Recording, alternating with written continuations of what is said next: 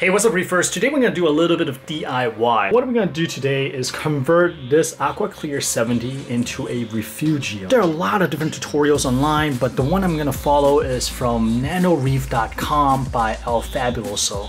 And I'm going to have a link in the video description below so you guys can follow along. And the reason I want to follow this particular tutorial is because it does not require me to get any additional parts. Another popular one requires me to get a piece of acrylic, and I don't have that readily available, and I really like the idea of just kind of reusing all the material that I have already, so we're following this tutorial. I'm just gonna cut this in 3 pieces. I'm gonna reuse all these pieces. For example, this one is gonna go here as a cradle guard, and then one of the side is gonna go down here as a baffle for the chados or macroalgae in this portion. So for that, we'll need the scissor, we need a razor blade, and of course we need the all-important aquarium sealant. For the filter, for the sealant, I'm gonna have link to Amazon in the video description below, as well as in case you want to build something similar. I'm not going to film the actual process of me putting it together because I feel like it's pretty straightforward, and if you really want details step by step, I think the best way is to go to the link, because the link includes a lot of really detailed photos and write-up, and I think it did a fantastic job, so no sense repeating good content. So I'm gonna have the link in the video description below in case you want to do a similar mod. Alright, I'm gonna work on this, and hopefully I won't fudge things up too badly, and I will see you guys shortly. The next day. Alright guys, welcome back. Now it's the next morning and the silicone has set. Quick recap is that I cut up the media basket and glued the bottom of the media basket to the top portion. And the reason we have this is so that we now have a chato guard, so this will keep things from flowing out into the tank. I gotta make sure it's a decent height so that things don't creep over, but at the same time it should not be so high that it restricts the flow in case anything overflow. And you'll see over here I built a baffle. And this is also a piece of the media basket. And the reason we have this is so that if I need to run filter floss, I have a space here. Or if I decided that I want to put the heater in the back, I have the space for it. I'm not sure if I have enough room to fit both the heater and the filter floss, but we'll figure it out. But at least for now, we have a little baffle right here. Let's see if we can pull this out. The baffle is held in place by 2 notches that I cut on the screen right here. And this actually, I can just slide it right in. And I can angle this as well. Let's say I just need the heater. I don't need the whole section. I can angle it like this, put the heater right here, so I have a little bit more room for the chatos. So that is pretty much it. I think the AquaClear 70 is pretty much ready to go. I would just like to give it half a day to make sure all the silicone finish curing. One little thing is that the intake may be a little bit long, because if you look right here, it was trying to boost up right here, so it's pretty close to the sand bed. I think it should be okay, but if it turns out to be too long, I'm going to use the duct tape to kind of tape up this section, and then use a miter saw just to cut it a little bit shorter. But as of now, I think it should be okay. I'm just gonna leave it as it and let it run.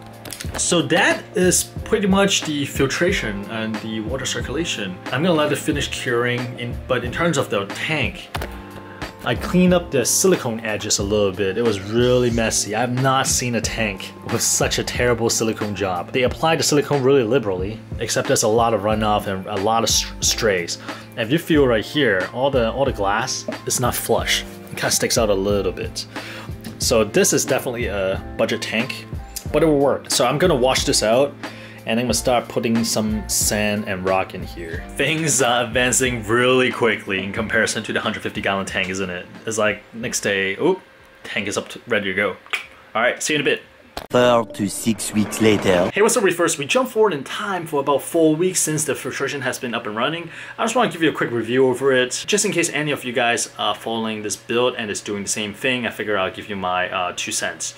Instead of having you guys wait 4 weeks. So in the last 4 weeks, this modification has been running off without a hitch. The only thing I'm noticing is that the water level is actually quite high. You see how it's threatening to go over the edge. But overall, it is doing okay. And I'm really thankful that I left this gap right here, just in case this gets clogged up, the water can still flow over the top, and it will not flood outside the hang out of the back filter. And you notice that, like I mentioned, I put a heater in that little compartment on this side, and so far it's fitting perfectly. So the only issue is that this cover does not sit flush because of the wire. So I'm kind of debating what to do. Either I'm gonna cut a notch in the cover right here so the wire can come out, or I just kind of leave the top completely open. Another thing I'm considering is that, as I mentioned, I'm going to grow some chaetos or some kind of macroalgae in the back chamber, so this will become a refugium. So I'm debating whether I should put some kind of light over this. So that is something I'm researching right now, and that will bring the cost a little bit over 146, but not so much, because we're just going to stick to some kind of cheap light that either dangles over the top, or maybe if I want to get fancy, it could be one of the light that I can stick to the side. For sure, keep you guys posted on what I decide to do. And if you guys have any recommendation, please let me know. And you also notice that I decided to put some marine pure spheres from my 45-gallon tank in the back to help with biological filtration. Overall, this setup is running beautifully. It has been over 4 weeks and there's no issue at all. And in terms of water flow, I have it at the lowest setting in the moment. This is the highest, but we'll keep it at the lowest. You can see some of the detritus floating around. I feel like this water movement is good enough for the 10-gallon tank. If I need more, I can crank it up a little bit higher. If I need less, I feel like once I started planting macro here, the water, the speed of the water is gonna slow down dramatically. But just look at the water surface agitation. I feel like this is a decent amount. So that is a pretty quick how-to on how I modified the AquaClear 70. Again, there's many different ways to do it. I just found this way the most appealing because I can just reuse all the parts that came with the power filter. And so far it has run with no issue at all. One problem that I noticed is that the evaporation rate on this tank is ridiculous. I have been topping it off every 3 days or so. I forgot what a pain it is to top off water. I do have a smart ATO laying around that I may slap on it. I'll be cheating a little bit. But that is a problem to solve for a different day. For now, this video is about how I modified the AquaClear 70 to be used as a refugium. The only thing missing is a light. For sure, I'll keep you guys posted. And if you have any good ideas, leave it in the comments. I would love to hear it. The next video is going to be about the rock and sand I use and how I started cycling. So if you want to follow along, make sure you're subscribed and I will see you next time.